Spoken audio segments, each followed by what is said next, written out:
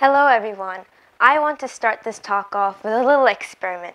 I want all of you to just go ahead and draw the letter E for me on your foreheads. You may have not realized, but the E you drew was actually flipped for me.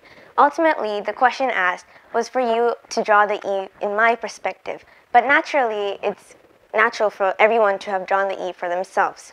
So, here's where a little bit of consideration comes into play. It's a simple experiment that just shows that perspective, but it doesn't necessarily mean that you're not a considerate person at all. So, what is the meaning of consideration? According to the Oxford Dictionary, consideration means to think carefully about something, typically before making a decision. So, from this, you can perceive that consideration isn't always about the other person's feelings or the other person at all. It's about how you pull in your knowledge and decide the right action for the situation. When you look at a situation from all sides, you end up considering the possibilities and all the consequences that could occur. So now I'm going to talk about how we're forgetting the considerate feelings for everyone when it comes to our current way of life. I've lived in Japan my whole life, and this quality of consideration is really important there. In India, I've noticed, though, that this is a very underrated quality, and the more stereotypical ones, such as be smart, be first, and of course, be the topper of your class, is more important. In Japan, there are two statements, omotenashi, which roughly translates to hospitality, and aite no kimochi, which means the opponent's feelings. So these two statements aroused in Japan when the tea ceremonies took place.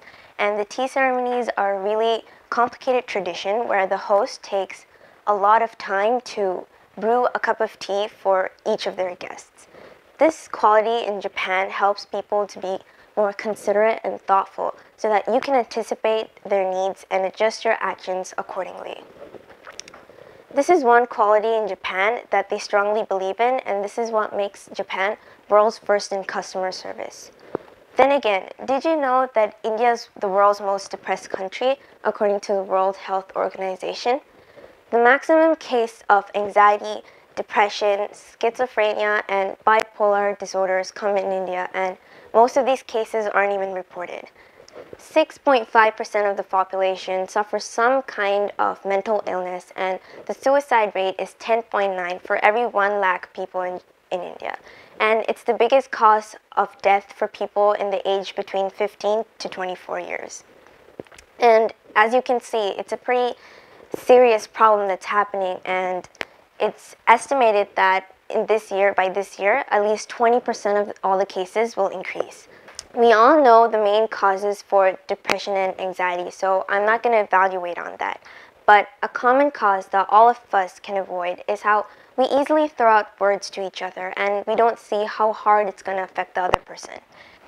Our modern dialect has become harsher, and I don't think we really mean to hurt the other person's feelings.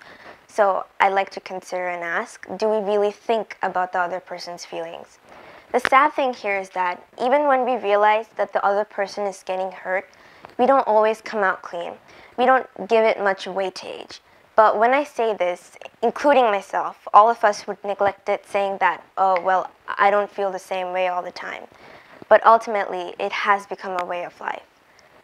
A society is built strong when we develop the feeling of consideration for each other and we have each other's backs.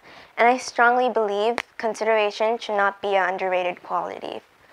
I want our young society to cherish this quality and build a more happy and healthy community for our future. Thank you.